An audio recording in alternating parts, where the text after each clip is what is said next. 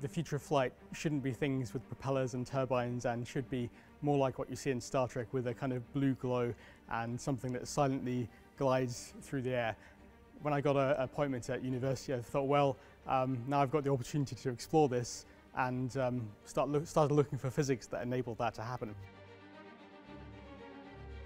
The sort of mechanism that I found that worked was ionizing air and then using electric fields to accelerate the air.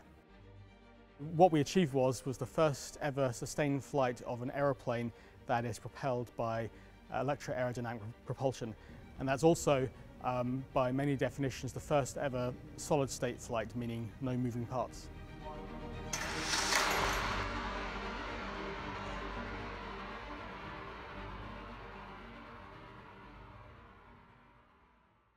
Well, the idea is kind of, it dates back until at least the 1920s, where a eccentric inventor at the time started experimenting with high voltage electrodes, and thought he had discovered anti-gravity, which of course was not the case, but that set some of the initial groundwork on mechanisms for creating what's called an ionic wind in the atmosphere by having high voltage electrodes ionizing air and then accelerating the ionized air.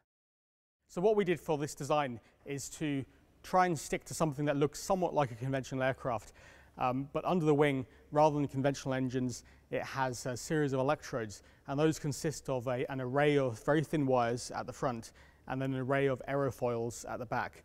Now those thin wires at the front are set at a very high voltage, plus 20,000 volts, and that constitutes the source of ions. This is ionized nitrogen from the atmosphere.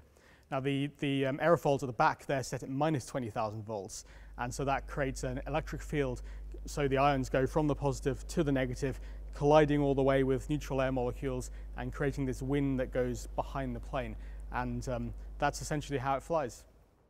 The flight was about 60 meters long, something like 10 seconds, so quite short.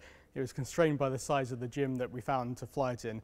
Lacking infinite money and time and just wanting to do things as quickly as possible, that was what was on hand, and so we just asked the facilities manager if they would let us use the gym. They forced us to create a very long and detailed safety management plan, but then we were able to go ahead.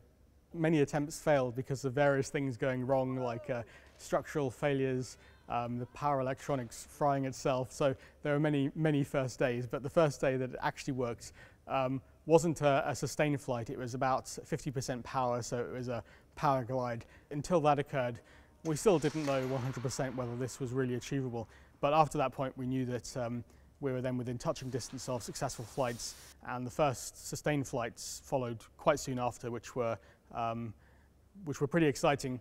It's probably the first solid state flight of a heavier than air vehicle, and I think that is has the potential to be a step that is very interesting.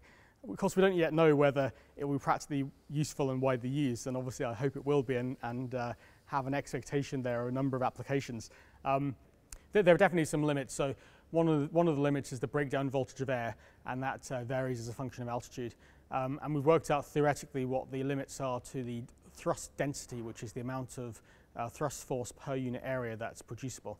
Now what that suggests is that in the nearer term it will be easier to create smaller vehicles like drones, for example. I think the near-term advantage is probably in noise, especially if you think that perhaps in 10 years we might have urban areas that are filled with drones doing things like monitoring traffic, monitoring air pollution, or many other services we're yet to imagine. And drones today are quite noisy and irritating. Now we wouldn't want our urban environments to be polluted by all this noise, so developing a way of propelling drones that's silent or near silent would be advantageous in that context. In many ways it's much easier to make progress now than it was in the past. I mean, if you look at this wonderful aircraft behind us, which was the first ever transatlantic flight about 1919, I mean, people were risking their lives to make that kind of progress.